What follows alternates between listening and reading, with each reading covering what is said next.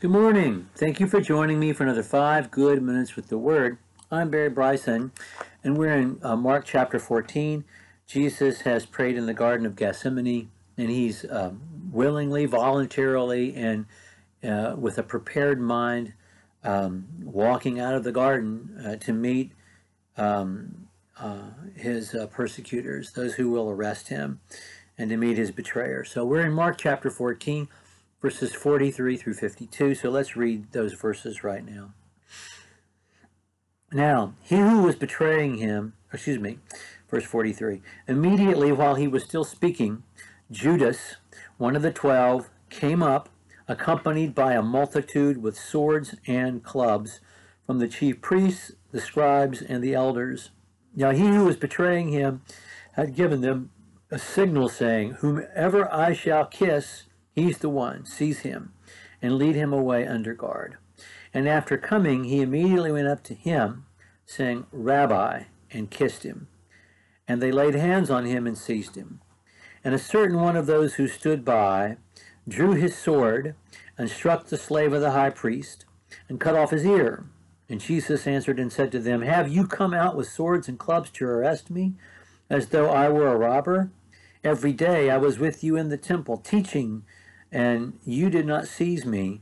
But this happened that the scriptures might be fulfilled." And they all left him and fled. And a certain young man was following him, wearing nothing but a linen sheet over his naked body. And they seized him. But he left the linen sheet behind and escaped naked. There's so much here. We know why it's necessary for Judas to identify Jesus. It's dark in the first place, and we who live in modern times with electricity do not understand what darkness used to be, even with the moon out, what darkness used to be. So it's dark. They need Jesus. They want Jesus. They don't want to grab the wrong Galilean. And so they need somebody to identify the right guy. And to identify him at a place and at a time when they can take him without the crowd getting involved. And that's what Judas provides. So he comes up to Jesus, calls him Rabbi, and kisses him. This would also have been just as chilling, even more so for a first century audience as it is for us. Men in American and British, Anglo-Saxon culture, we don't kiss each other. We just don't. I haven't kissed one of my nephews since they were like 15 or 16, and that was only on a lark. So anyway, we don't kiss each other. Kissed my grandpa until the day he died, but we just don't. But they did, and kissing was quite ritualized. The lesser person kissed the greater person, but in Christianity, we kiss each other, 1 Corinthians chapter 16, because we're all equal. So he comes up to Jesus, shows him respect, calls him Rabbi, gives him a kiss, and in that way betrays him. It's a terrible, it's a shocking betrayal. And there are people there with swords and clubs, and they come from the hierarchy. The temple had its own security force. They did, trained security force. And that is evidently who has come out to arrest Jesus, this trained security force. And they come to arrest Jesus. A certain one of the apostles draws his sword and cuts off a guy's ear, a servant's ear. Well, if Peter is the source, Peter makes sure he tells this part, but he doesn't identify himself as the one who did it, which John does. John names names at the end of the first century. He tells us who said what and who did what whenever it's just a certain person in the other Gospels. Peter is named, and the servant is named, and his name is Malchus. And John also tells us that Jesus heals Malchus's ear.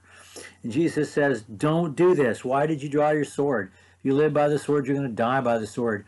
It would have been very easy for this to have quickly devolved into a slaughter of Jesus' apostles, which Jesus did not want to happen.